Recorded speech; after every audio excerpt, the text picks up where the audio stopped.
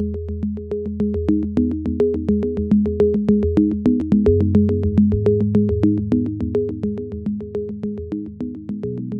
welcome.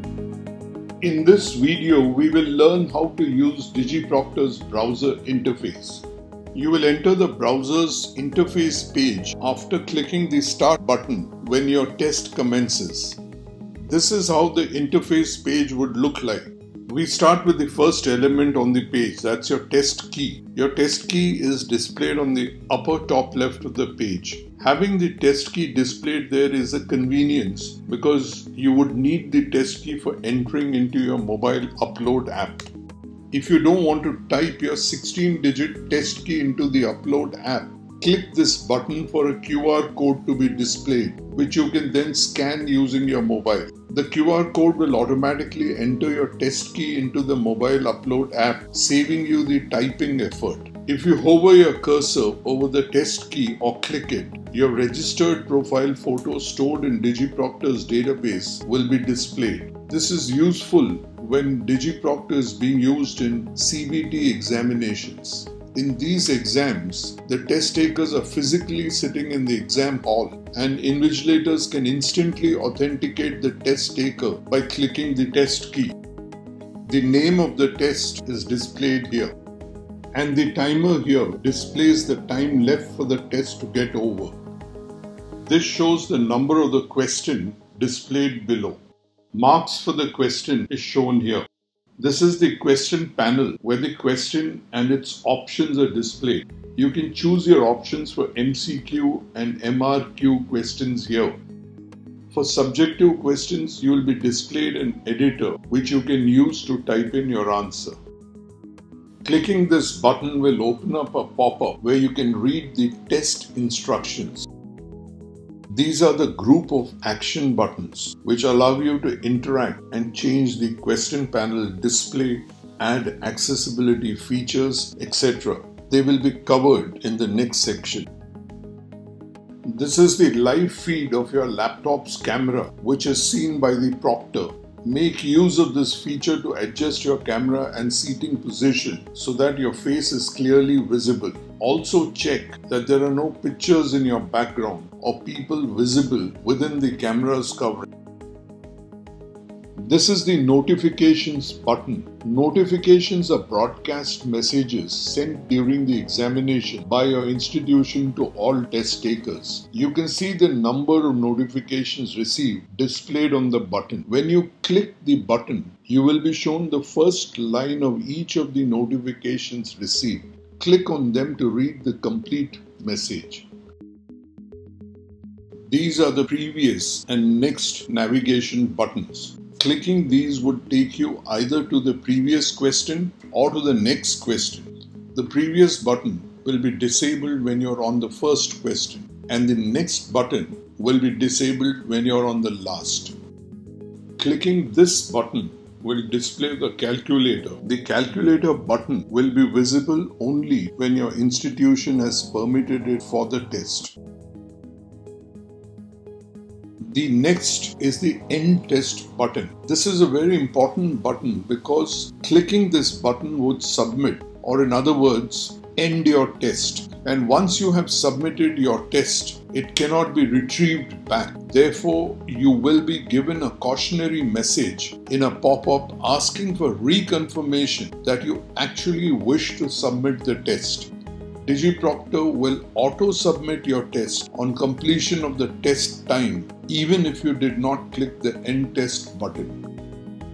This is the Chat button. By clicking this button, you can send a message to the proctor that you wish to chat with him or her. You will get a pop-up message stating that your request for chat has been conveyed to the concerned proctor.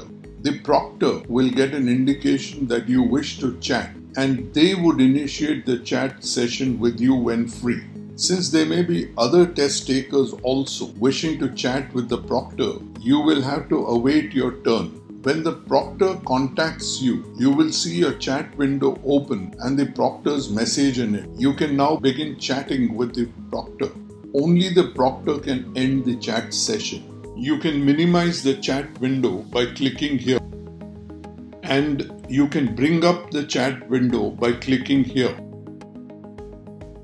This is the Avail Break button. The Avail Break button will be visible only when your institution has permitted you to take breaks during the test. Normally, you would get penalized by the proctor when you move away from your computer. Also, DigiProctor will reduce your trust score if you are not visible in front of your camera. However, if you avail your break by clicking this button, your absence from your computer for the duration of the permitted break will be excused. You will be shown a pop-up message where you have to confirm that you wish to take a break. A timer will be started which will inform the proctor that you are away on a break and disable the monitoring till the duration of the permitted break time. We will now see the question summary panel, which is on the right of the question panel. The top part of the question summary panel contains the summary of questions. In this, all means the total number of questions in the test, or in the case of multi-section test, the total number of questions of the section you are currently in. Attempted indicates how many questions you have answered. Skip means the number of questions you visited but did not answer. For example, the question will be marked skip if you left a multiple choice question without selecting any option.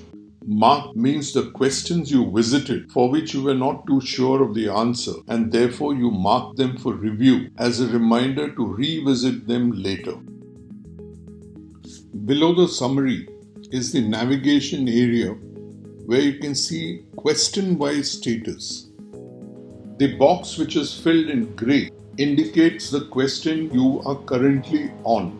Every question you visited has a colored triangle on its top left corner. Green indicates that the question has been attempted. Red means you have skipped this question, and purple means it has been marked for later review.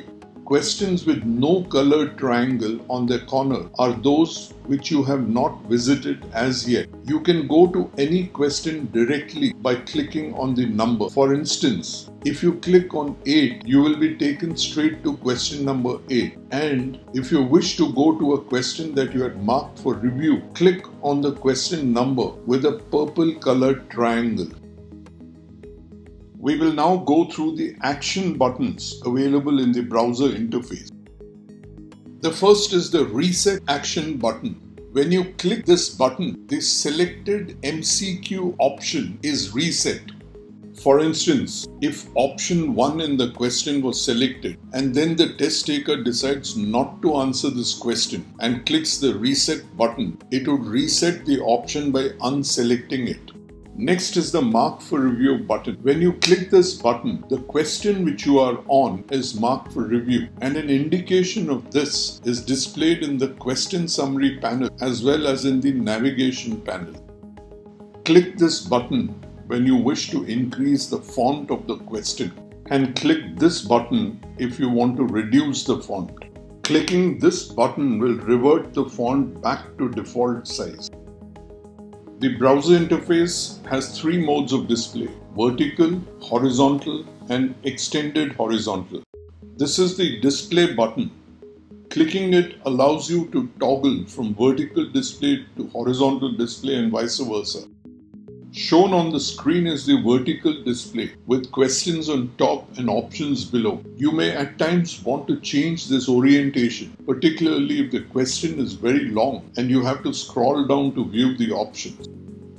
When you click the toggle button, the vertical display changes to horizontal. This helps because options move to the right of the question and you don't have to scroll down to view them. If you wish to increase the panel layout to the extended horizontal display, click the question summary button. This will hide the question summary panel and extend the horizontal display to the right. When you click the question summary button again, the display will toggle back to horizontal from the extended horizontal display. Also, the question summary panel will be displayed again. We will now learn about sections and understand how to use section buttons. There are three kinds of tests rendered by DigiProctor. Tests which do not have any sections, tests that have sections but the sections do not have individual section timings, and third, tests which have sections and each section has an allotted section time. This is how the browser interface looks for a test that has no sections. The test name is displayed here. Test instructions are available here. This is the navigation panel. It displays all the question numbers. You can click on a question number here to go to that question, and once there, you can use the previous and next buttons to move forward and back. There is a timer on the top right corner which shows how much time is left for the test to get over. You must submit your test before that time is over. And you can do this by clicking the End Test button. If you do not click End Test before the time is over, the test will be auto-submitted. This is how the interface looks for a test that has sections but no section timings. The test name is displayed here and the section name is displayed here. The section name would be the same as the section that has been selected in the navigation panel. Test instructions can be viewed by clicking this button. Tests with sections have a section instructions button in addition to the test instructions. Each section can have its own set of instructions. When this button is clicked, a pop-up is displayed that shows the instructions. This is the navigation panel. The names of all sections are displayed on this panel. Each section has a drop-down which can be opened by clicking the section button, which is the right arrow icon. Once you click the section button, the navigation panel displays all question numbers of that section. You can now click on the desired question number to go directly to that question, and once there, you can use the previous and next buttons to move forward and back. You can enter a new section by clicking its section button. In the displayed screen, the mathematics section button has been clicked and the navigation panel displays all question numbers of the maths section. There is a timer on the top right corner which shows how much time is left for the test to get over. You must submit your test before that time is over, and you can do this by clicking the End Test button. If you do not click End Test before the time is over, the test will be auto-submitted.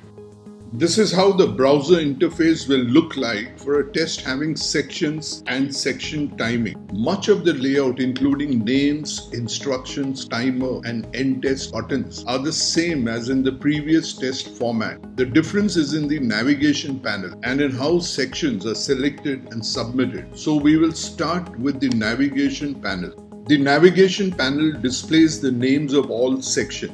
For sections which haven't been opened as yet, the time allotted to the section is displayed alongside the name of the section. For example, as shown on screen, the allotted time for sections is 30 minutes. For sections which have been submitted, the status is displayed as completed. And for the section that is open, a timer is displayed which shows how much time is left for the section time to get over. The navigation panel displays all the question numbers of the open section, and you can click on a number to go directly to the question. And once there, you can use the previous and next buttons to move forward and back. After answering questions in this section, you have to click the Submit Section button. Once you submit your section, it cannot be retrieved back. Therefore, when you click this button, a pop-up will be displayed asking for your reconfirmation. After your section has been submitted, its status in the navigation panel is changed to completed. If you haven't clicked the Submit Section button and the time allotted for the section is over, the section will be auto-submitted. When a section is submitted, the next section in the sequence is opened in the navigation panel and its timer is started. For instance, when Physics section is submitted, Chemistry, which is next in sequence, will be opened and its timer started. You can click the End Test button anytime during the test to submit your test. This brings us to the end of the browser interface tutorial, where you learned the basic layout of the interface and how to use action buttons and work with sections.